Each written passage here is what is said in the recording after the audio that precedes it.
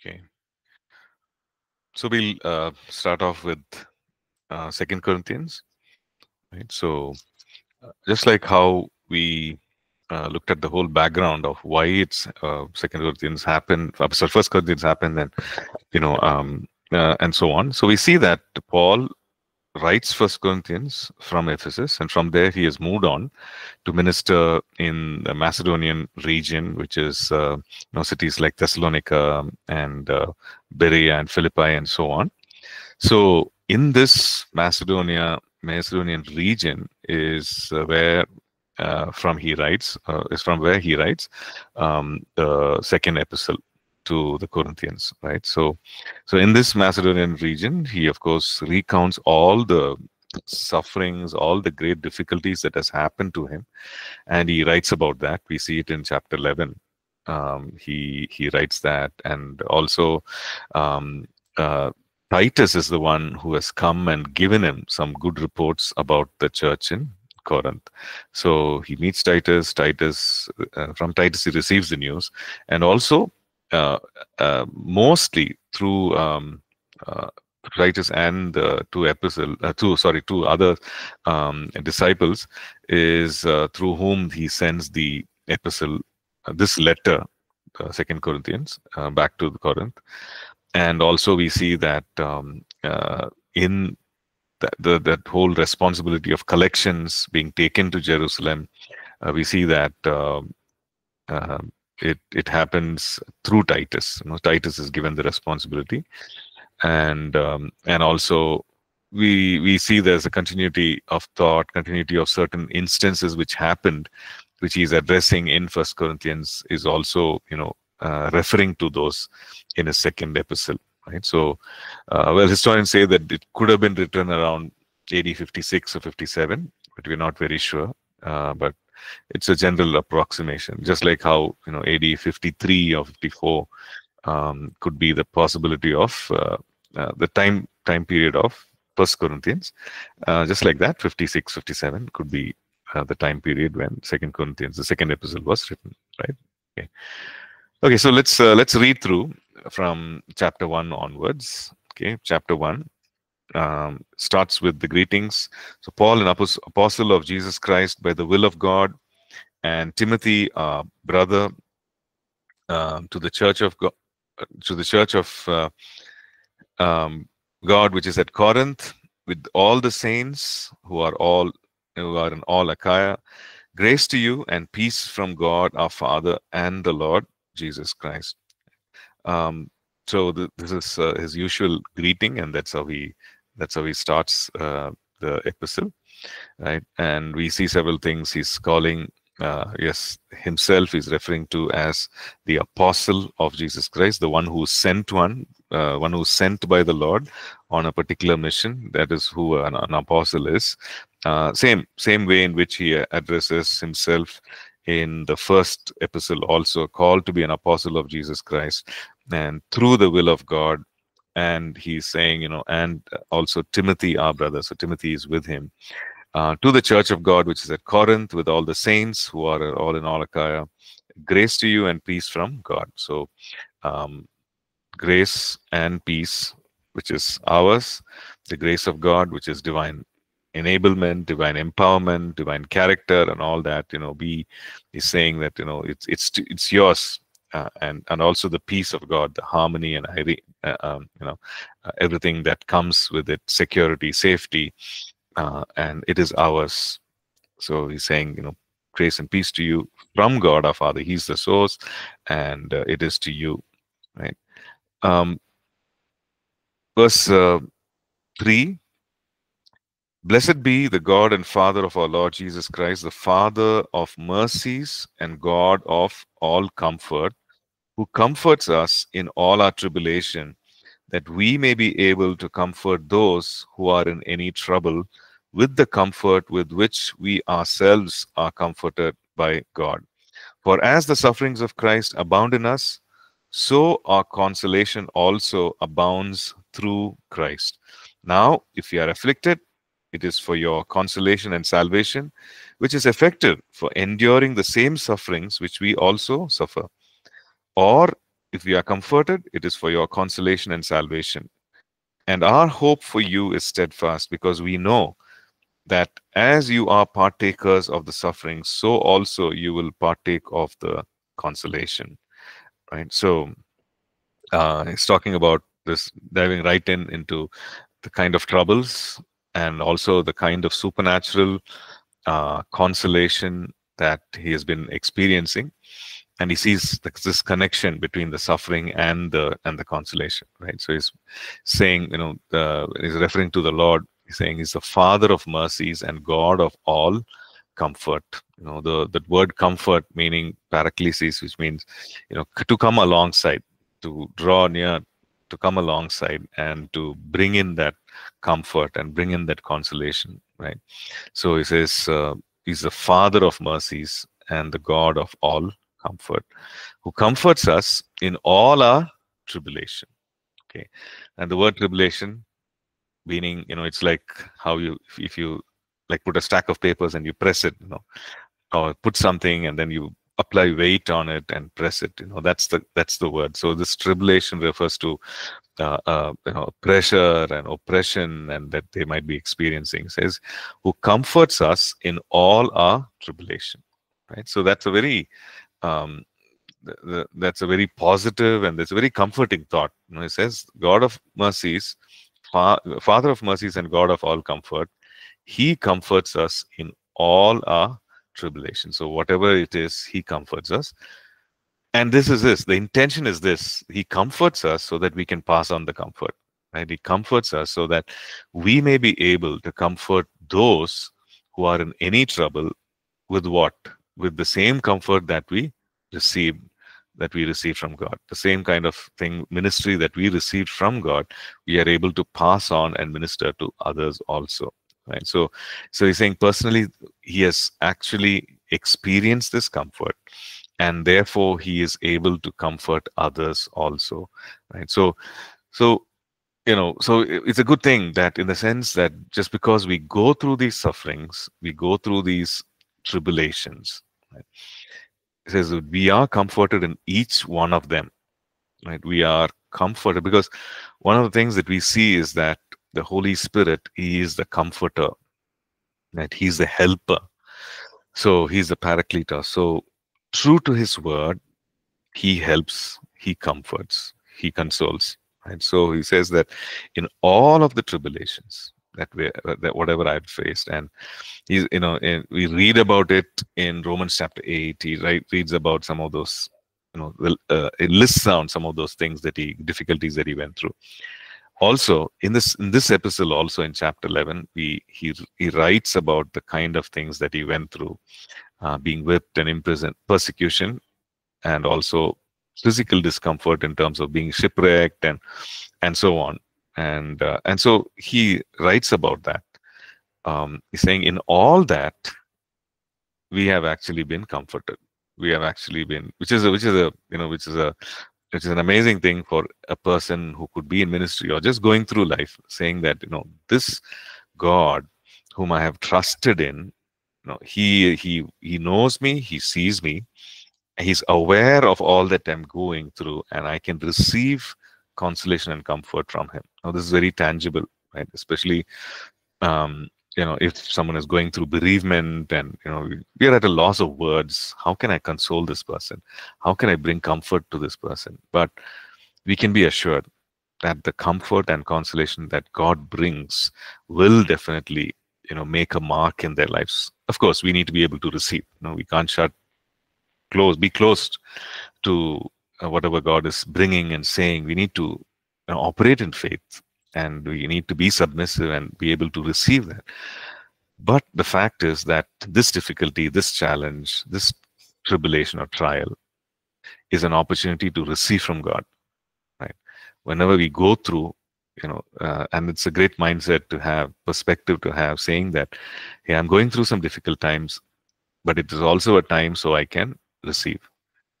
It is exactly the time, exactly the opportunity, so I can receive from God, receive consolation for this very thing, receive comfort for this very thing, and strength for this thing that I'm going through.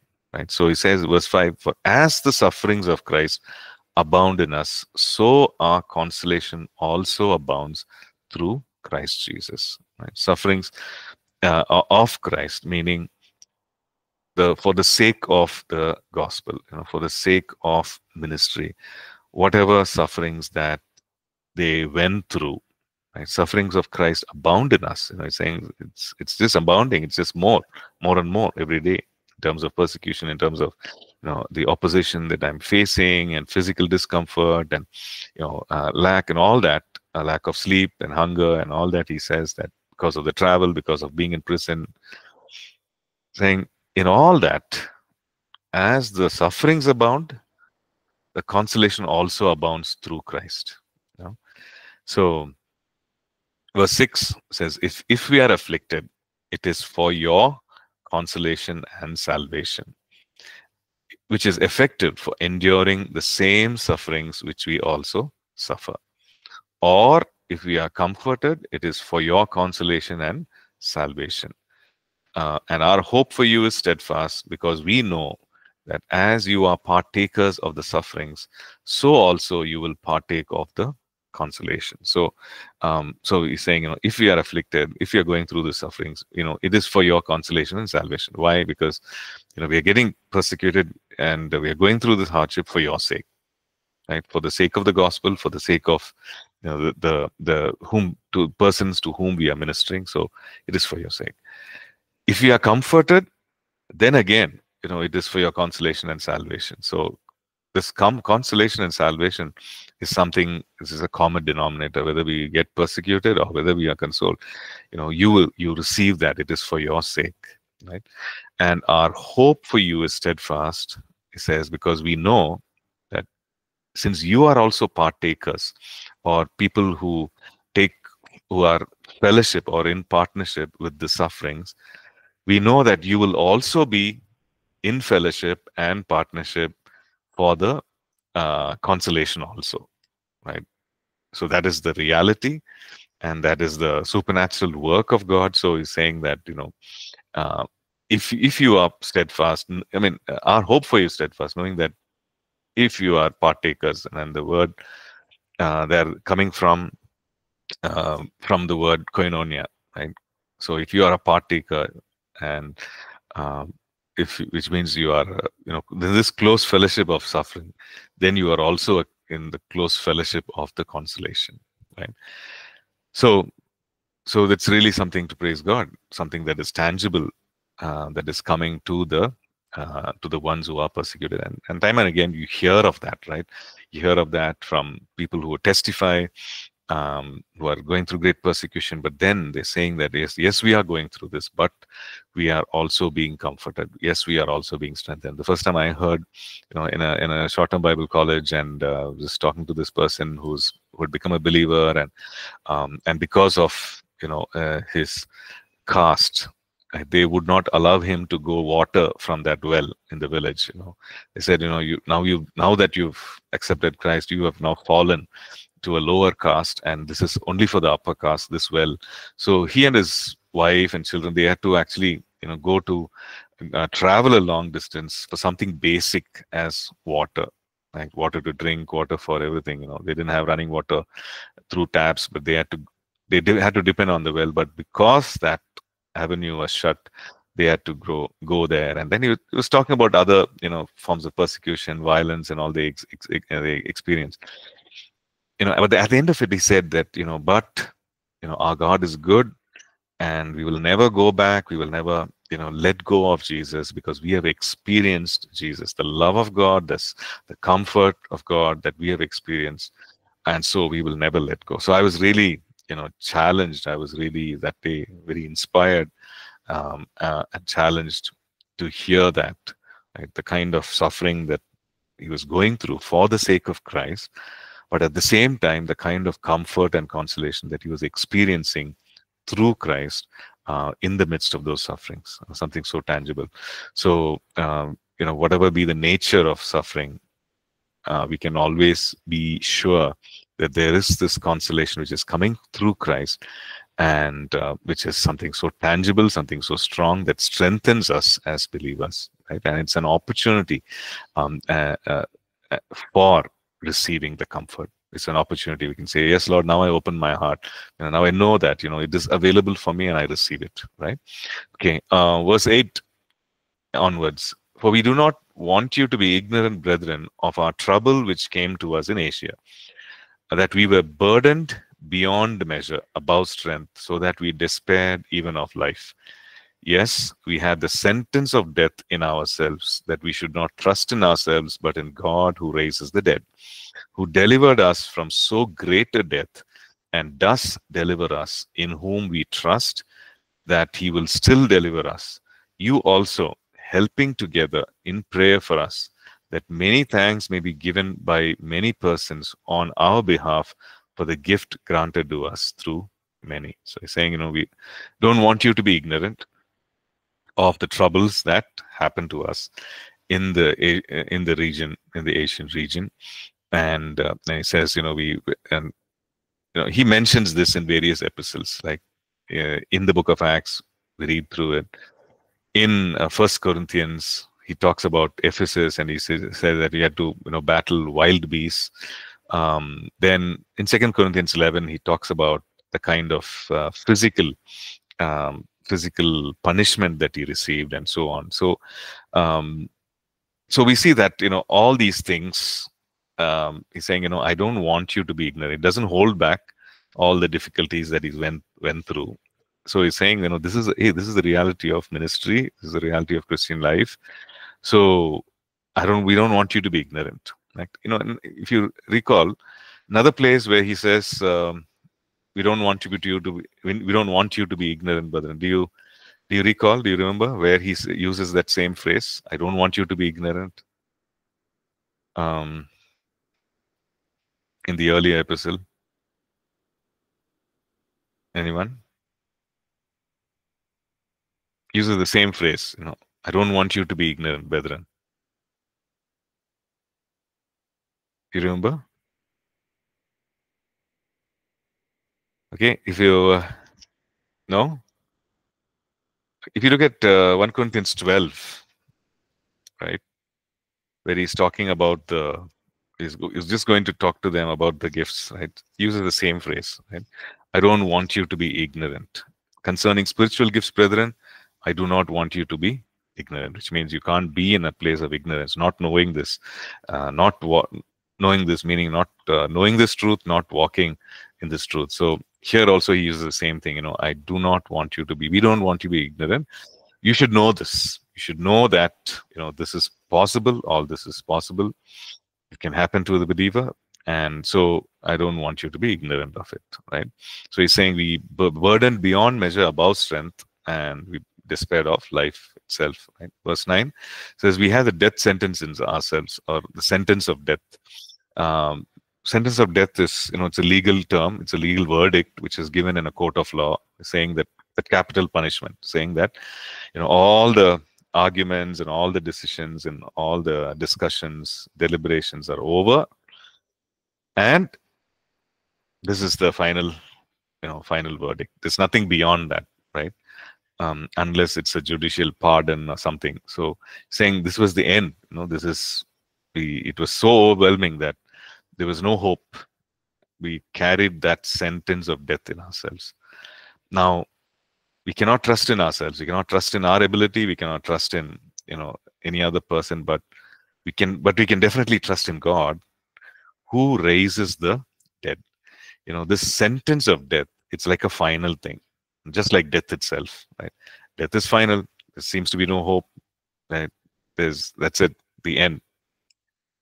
But he's saying, we don't want to trust in ourselves, but trust in God, who raises the dead. Even when we say that, okay, things have come to an end, things have come to a close, there's no possibility after this. It's a dead end, right? It's as final as death itself, the situation, this whole thing. It says that, but we trust in God, who raises the dead. And he says in verse 10, who delivered us from so great a death, and does deliver us. So which means he delivered us then, he continues to deliver us, and in whom we trust that he will still deliver us. So past, present, and future, right? It says that, well, This is what God did in the past. He did deliver us. He's continuing to do it, and He will deliver us in the future also. So He's talking about the unchanging nature of God, the promises of God, the character of God, the power of God. But also, He's talking about the fact that this was the kind of situations from which the extent to which He delivered us and continues to deliver us. In verse 11, you've been praying, you've been interceding, you've been praying, you've been helping, and and let there be many thanks by many persons for our behalf, and this gift granted to release of this gift. Sorry, and he's using the word charis there. This free gift of grace, the effective ministry that has happened in answer to many prayers, right? So saying, you've been helping, you've been praying, you've been interceding, and God has delivered us and continues to deliver us, and we know that we have faith that He will deliver us also. So the importance of prayer, in the importance of ministry prayer, praying for ministry, for those in ministry, and so on, right? So we also see that the effectiveness in ministry is through Christ, through His power, through His grace, right? Okay, verse 12. For our boasting is this, right? For our boasting is this, the testimony of our conscience, that we conducted ourselves in the world in simplicity and godly sincerity, not with fleshly wisdom, but by the grace of God, and more abundantly towards you. For we are not writing any other things to you than what you read or understand. Now I trust you will understand even to the end, as also you have understood us in part, that we are your boast, as you also are ours in the day of the Lord Jesus Christ. Okay, so here he's saying that this is our boasting. This is our boasting in the Lord, that the testimony of our conscience. This is our boasting in the Lord. We can actually go before God. We can be confident. We can boast that what can we boast of? That our conscience is clear, and that we conducted ourselves, our behavior, the way we ministered, the way we lived among you, or in the world, we conducted ourselves in simplicity and sincerity, a godly sincerity.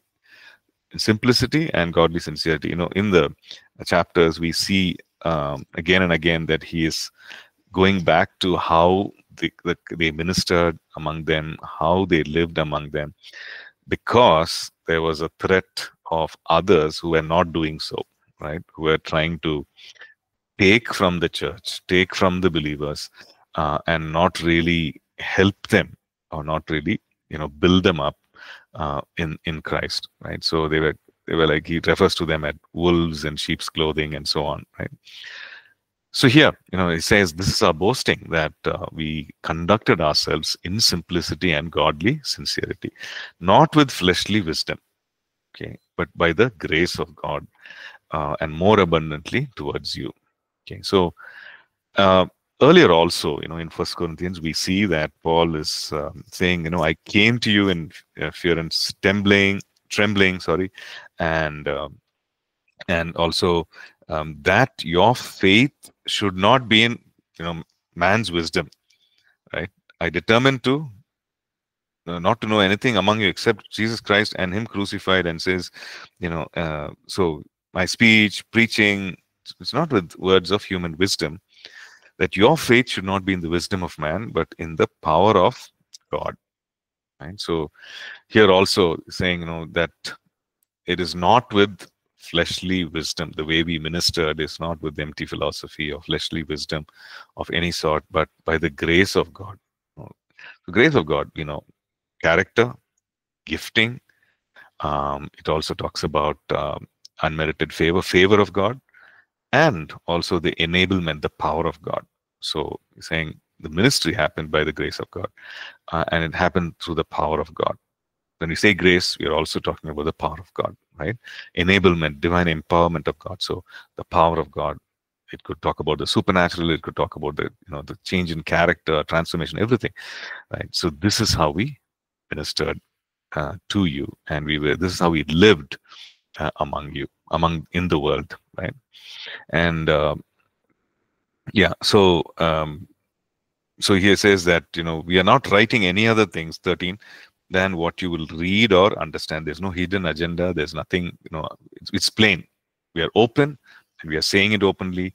We are writing to you. I'm writing to you openly, and there's nothing else. Whatever you see, read, understand, that is what it is. Right? There's nothing else that have hidden or anything. So yes, you are understood us in part, and a boast is that you are also ours. He talks about, you are ours in the day of Lord Jesus Christ, and he's writing, and he also writes to them about that you are our epistle. We read that a little later, that you are our epistle, and people can see you, and so on, right?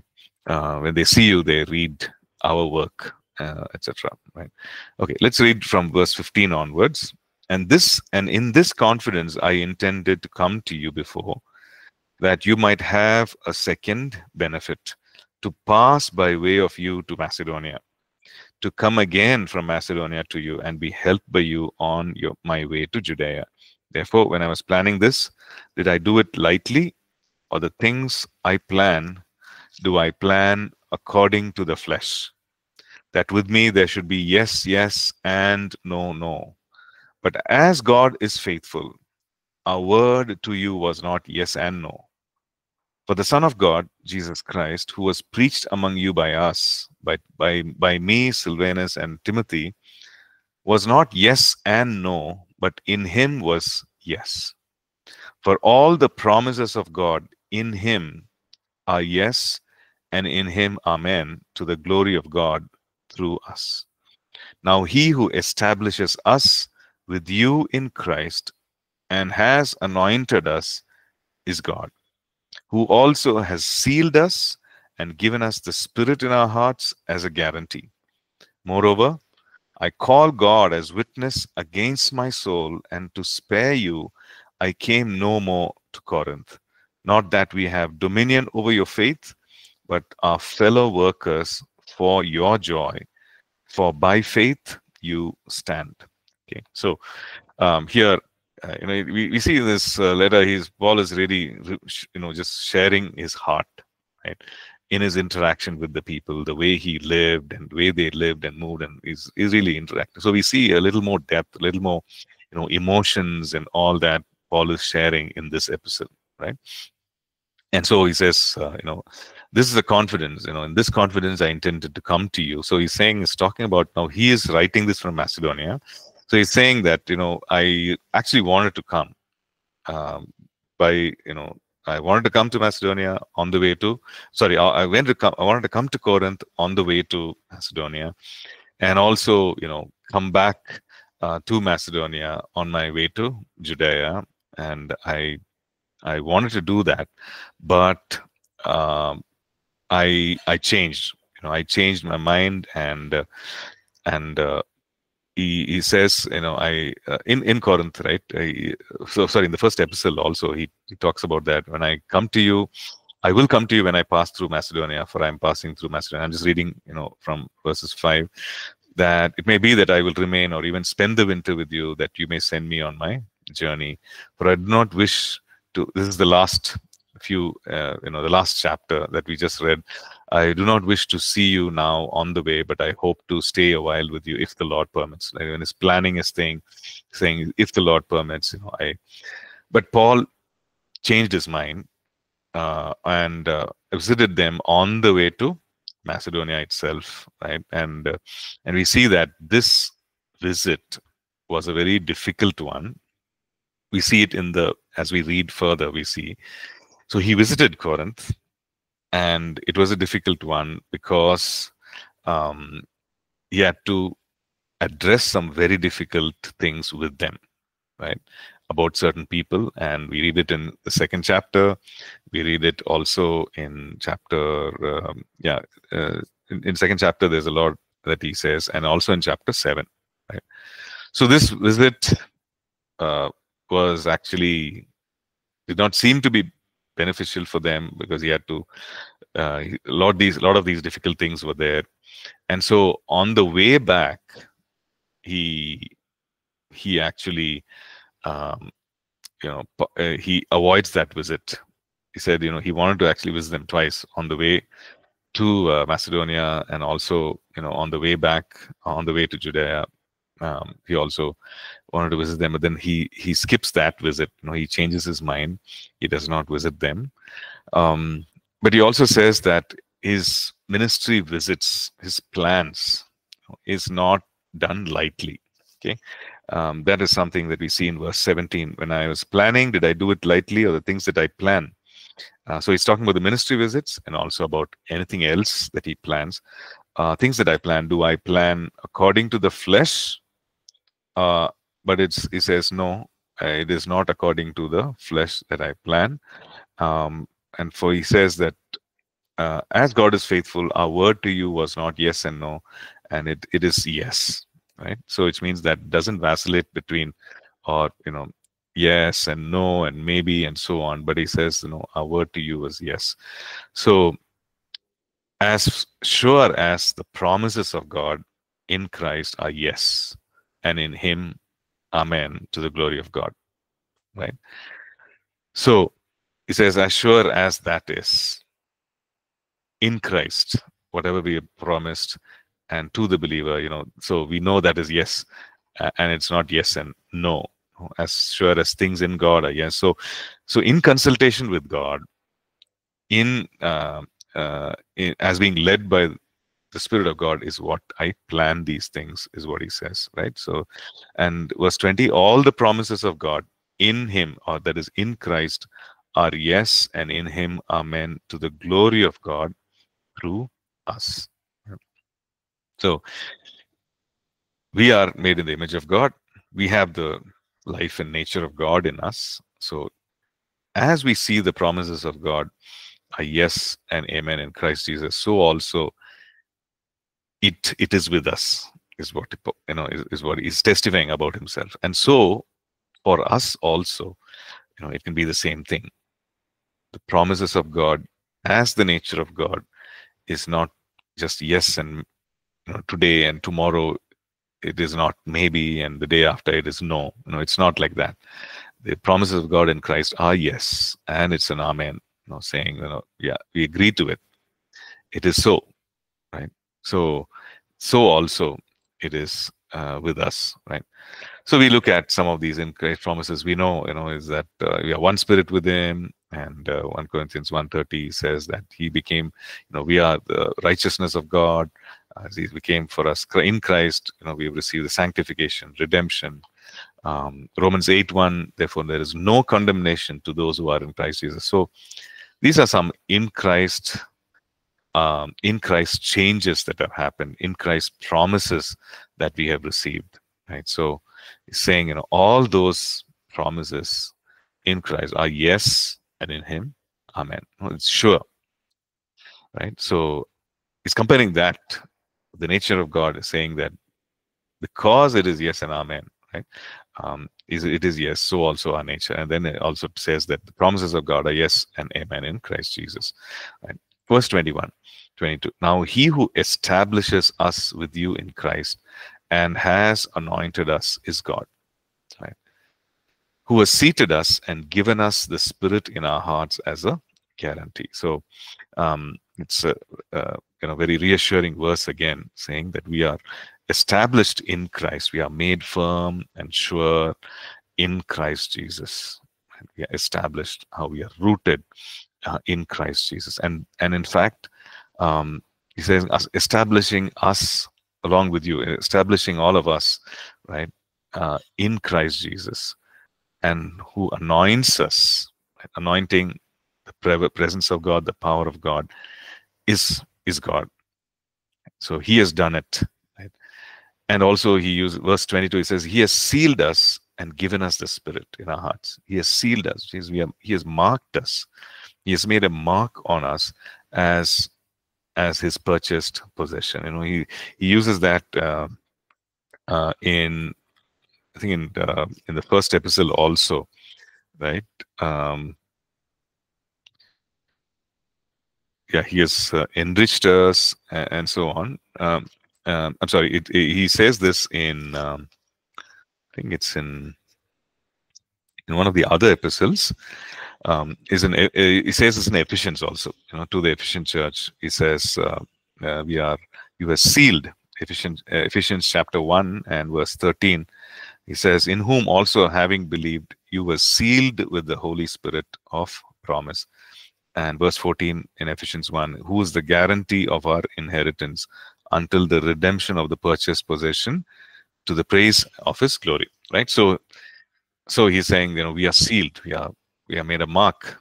It means a mark that identifies, a mark that is like a divine protection, a mark that that says that, yeah, this is authentic. This is real. So it's like that mark is on us by the Holy Spirit.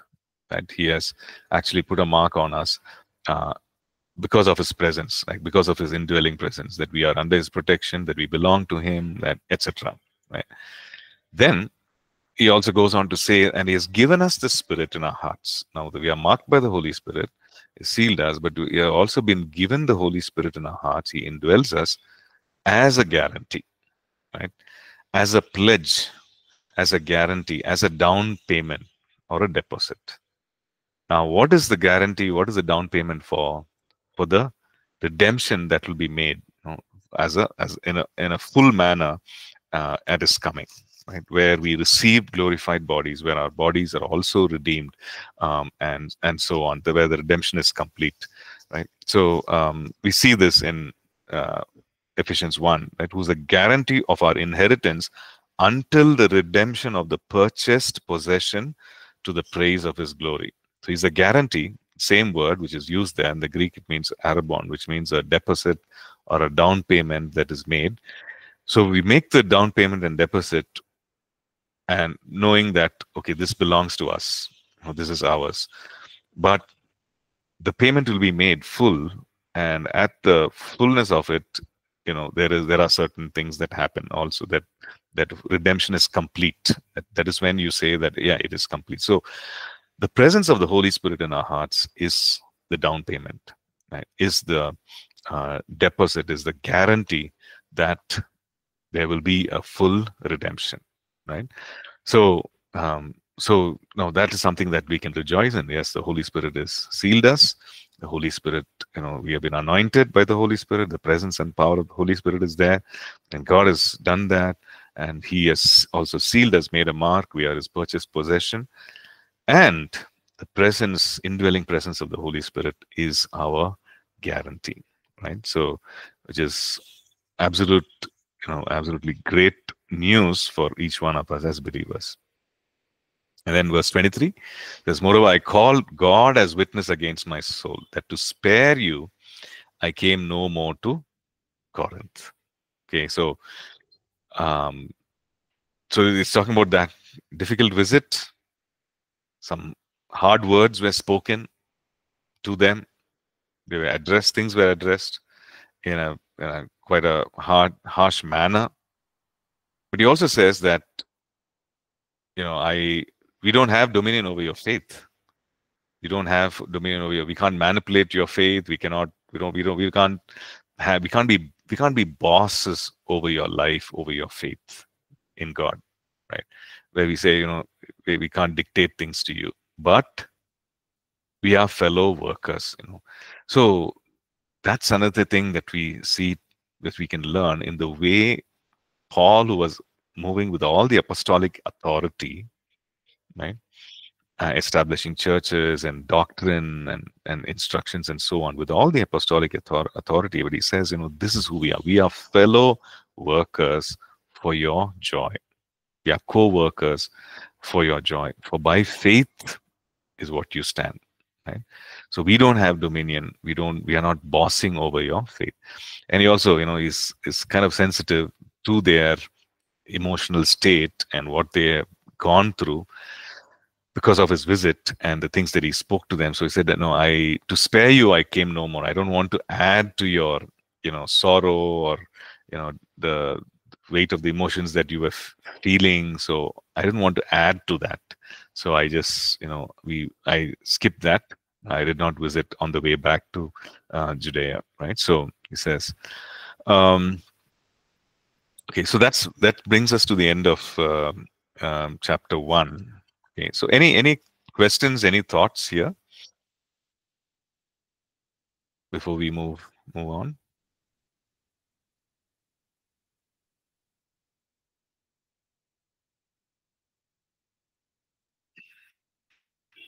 Okay.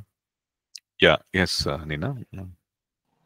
Uh, the comfort that is being talked about in this first chapter, Yeah. Pastor, Yeah. it is looking at the verses, it's talking about when you go through something Yeah.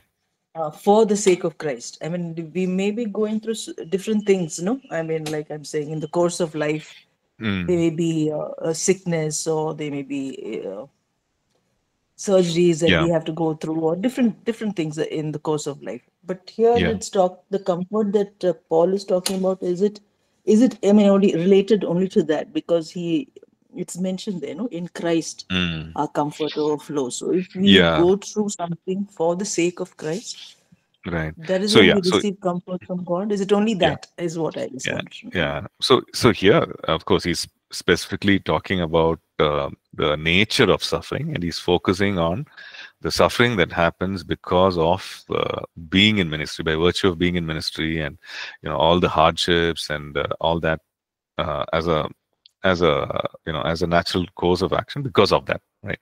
Because I'm in ministry, because I'm going through this, there is opposition, and so he's specifically talking about that. However, we know that God is the God of hope and comfort. So no matter what the nature of suffering or the cause of suffering, right? Suffering happens because of various reasons. We know that, it could be because of our own choice, it could be because of others' choices, because of the enemy, and just because of the fact that it's a fallen world. It's the whole nature is under the bondage of corruption. So it could happen for various reasons. But well, the consolation of God primarily for this, but then also reaches us because He is the Paracletos. He's a paraclete, right? One who comes alongside to comfort us, one who comes alongside to console us, right? So, yes, his comfort, we can say for sure, with surety, his comfort and consolation reaches us in all those other situations also, which we might be, sometimes we might have walked into it, we might be ignorant of, in our ignorance, whatever, or willfully also, but it reaches us. How can we say for sure? Because of the cross, because of the finished work of the cross, which where this great transaction took place, where the great exchange took place. So we can be sure the willingness of God to comfort us and the power and the ability of God to comfort us. Both are very present and real. Yeah. Okay. Yes, Any thank you. other? Yeah. Yeah. Any other questions? So if you see the sequence of events, Paul from Corinth has gone to Ephesus. He receives the letter. He writes the first epistle. From Ephesus, he goes to the Macedonian region. So in closing the first epistle, he says, I'm going to Macedonia, and I want to visit both on the way and also from there to Judea. I want to visit Corinth. So he mentions that. However, when he goes there, and we see that there are some things which are not in order, some things which are still, people have not really, taken in, and all that. So he has some disciplinary things and some harsh words have been spoken, and some hard words. So from there he moves on to the Macedonian region, and from there he writes the second epistle. So that's in the timeline, that is how we see the sequence, and also the fact that he does not visit them as he had mentioned on the way back to Judea, right? So yeah. So that is how it is. Let's look at chapter 2 then, if there are no questions. Okay, so we just start off with chapter 2 and then we can continue in the next class, right? Okay, but I determined this within myself. Okay, so he's talking about, hey, I made you sorrowful in my first visit. So I, sorry, in the visit on the way to Macedonia, I've, made you sorrowful. Okay, so he says, but I determined this within myself that I would not come again to you in sorrow. For if I make you sorrowful, then who is he who makes me glad but the one who is made sorrowful by me? And I write this very thing to you, lest when I come, I should have sorrow over those from whom I ought to have joy, having confidence in you that all in you all that my joy is the joy of you all. For out of much affliction and anguish of heart I wrote to you with many tears, not that you should be grieved, but that you should know the love which I have so abundantly for you. Okay, so he reiterates why he did not visit them and the reason for writing to them. And so he's saying that this was a visit that did not, there was a lot of sorrow, and so he's saying, I had to do it, right? So I did it, but who will make me joyful when, how can those who are sorrowful make me joyful when I am in sorrow, etc. So he says that I wrote this so that I should have sorrow. Lest when I come again and visit, lest I should have sorrow. So I just want to write, right? And says that out of much affliction and anguish, he wrote. Okay, so which means that after writing, and things that he's writing also is with a lot of anguish of heart, which means a lot of grief, a lot of sorrow that he's writing. And he says with many tears that not that you should be grieved, that you should know the love which I have so abundantly for you. So intention of writing this hard letter was so that they should know the love. So which means that, he had his real, his heart was for the church, for the believers, and he was concerned about how they felt and etc. And his motivation was love. Okay, but also we realize that correction, discipline is also part of the household of faith, part of the church, but we do it in a dignified manner. We do it, the motivation being love. We do it so that there is no damage to oneself and to the body of Christ, right? So we know that disciplining is definitely not a very pleasant task, right? But it needs to be done in the right way, of course, right?